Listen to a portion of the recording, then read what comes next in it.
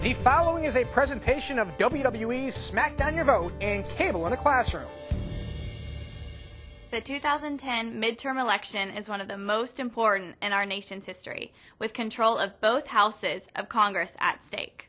One of the most critical issues being discussed is health care. Earlier this year, a controversial health care bill was passed and signed into law. Key facets of this ongoing debate include the government's role as a regulator and provider, universal coverage, rising costs, and quality of care. We spoke to some young adults to find out where they stand on this issue. Here's what the Democrats had to say. I believe the government should play a strong role in providing young adults with health care. As I previously said, I believe health care is a right and not a privilege. So therefore everyone should have equal access to it and it should be affordable. I don't believe that one age demographic of the population should have an easier time getting it than another age demographic. It should be equally affordable and accessible to everyone. I think that the way we can control costs while maintaining a high quality of care is aiming our initiatives at younger people.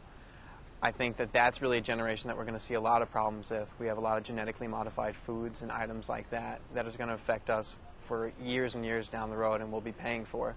So I think if we aim at our youth, we really can help fix tomorrow and bring down costs. Healthcare, I believe, is a major issue because I think there's people who don't know a lot about healthcare and think, well, if they don't have a job and they can't afford healthcare in the first place, then why would we just give it to people who aren't working for it? And that is not the case. There are so many families, middle class, that work very hard and cannot afford healthcare. And you cannot leave American citizens just thinking, oh, I can't afford healthcare, therefore I just have to be sick and, potentially die. Whether it be a predetermined illness, whether it be cancer or something, and an insurance company not accepting you.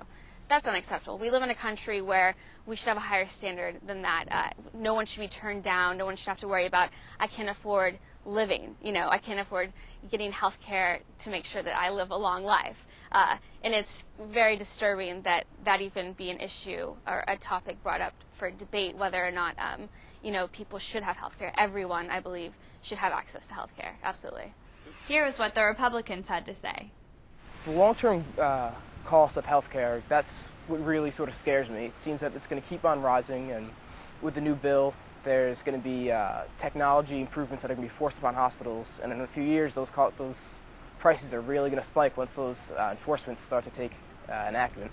So the government really, I think they need to reassess the bill that they put into plan and think about giving it back to the private sector. When it comes to providing young adults with their health care, I think if they're going to give us any kind of break financially on how much it's going to cost, I think that this also needs to come along with different seminars. This maybe could be held at colleges or in high school about healthy living, how to keep yourself healthy so that you don't need to use the health care. I think that should be made mandatory before you buy health care if you're between that age of 18 and 30, that you need to attend a seminar on healthy living. I think we need to encourage businesses to give their employees a good health care package, a good health care system. I think by encouraging employers and small businesses to develop their own health care system, make it more affordable, make it easier to get, it would take away the problem of people getting individual health care. And that problem would be non-existent because they would either pay for their small employee or they would be able to afford it on their own. No matter what your position may be on the issues, if you and your friends and family want your voices heard, you need to smack down your vote on Election Day, Tuesday, November 2nd.